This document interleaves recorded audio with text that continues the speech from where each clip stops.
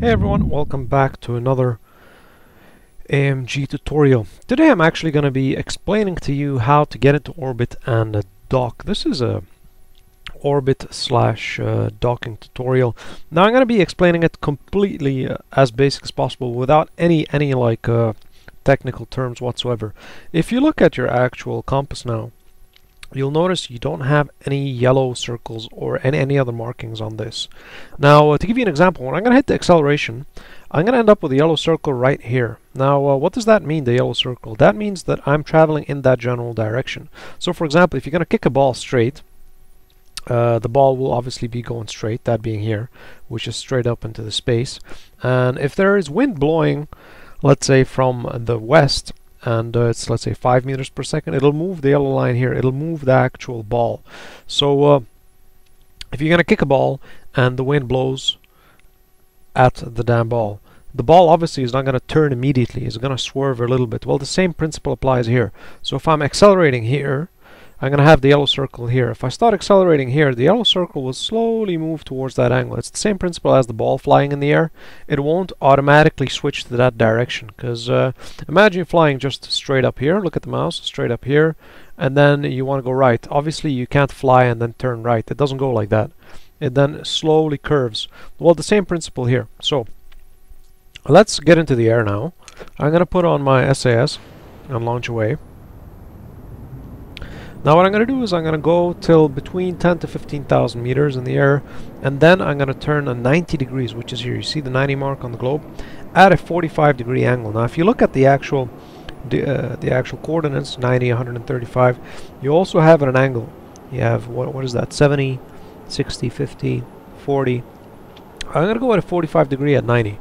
Why is that? Well, because shooting straight up into the air doesn't give you an actual orbit. If you're going to hit M, you're going to see what your trajectory is, where you are supposedly flying. Currently, I'm going to be flying all the way up, and if I move my mouse on this sort of arrow, it shows how high my maximum height is. It's 20,000 meters. I'll probably reach 20,000 meters now. 24, 25. It keeps increasing. See, now I'm at 13,000, 15,000 meters. What I'm going to do now is I'm going to go back to my map and watch this. I'm going to switch off my SAS and then I'll move 90 and look at the actual thing now open up. I'm going to move the 45-degree angle. You see it open up? I'm going to actually move it more. And I'm going to stop it right there. And you will notice that it is going back down.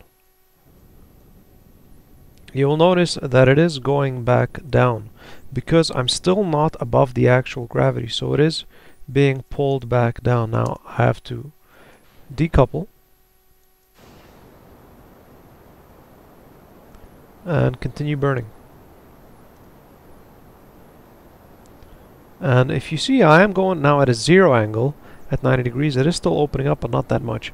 Now the most effective way to burn your fuel is at the highest point. And if I move my mouse over, currently I only have 1 point. Okay, so this is my highest point. So the closest I get to this place, the less fuel I use. So let's do that. Let me switch off my SAS and RCS. And I'm going to hit X. I'm going to shut it down. And you'll see now that my actual altitude stays the same. I'm going to be moving up. Let's speed it up a bit. Let's get closer. Okay, let's get a little bit closer.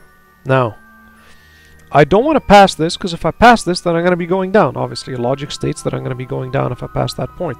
So what I'm going to do, as you noticed, I did move my angle up, my angle towards the sky, higher. And you see it's going far away, and if I move like towards the 0 line, currently, you see the yellow circle is at the 0 line where I was before.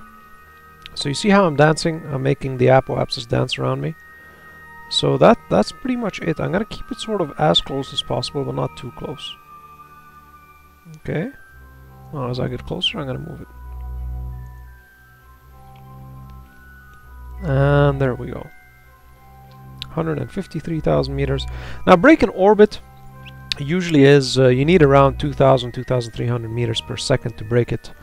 You know, and you see it's opening up. This is my current trajectory or my orbit, but my orbit currently is inside Kerbal. So there's not really much of an orbit because I'm going to be crashing down back to Earth. Now make sure that your actual trajectory, this blue line, is above 70,000 meters. 75,000 meters. Otherwise, it's going to be pulled back down to Earth, like in the beginning that you saw. When I removed my hand off the actual, switched off the engines, it just moves back down. Now again, I'm far away. Let's move closer to the 0 line. I do want to stay as close as possible to this. I don't want it that far. And at a 0 angle. Still 90 degrees, yes? And put on my SAS, and we're going to be catching up to it, but that's fine. That's fine. Let's just catch up to it. It's okay. There's plenty of time, and we are at a decent speed. Let's take a look at our fuel. We got plenty of fuel.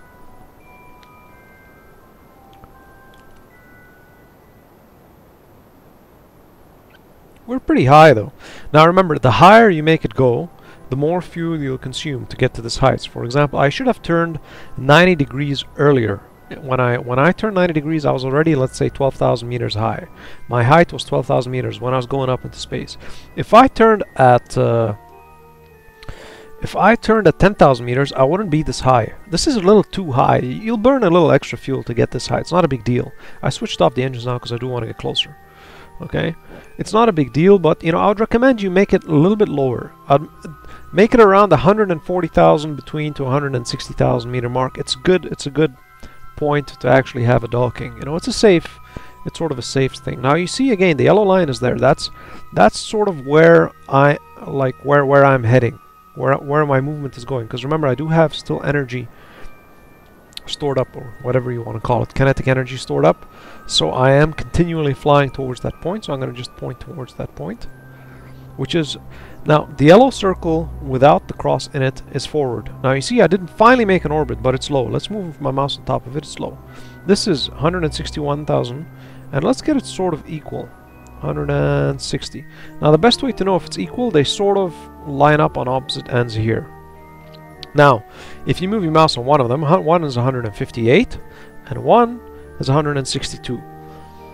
The best place to burn your fuel to make an orbit, to increase the orbit, is at the lowest point, because you'll use less fuel. That's in case you want to travel to different planets, but that's a different story. Here I'm just teaching you how to dock. So this is what happens.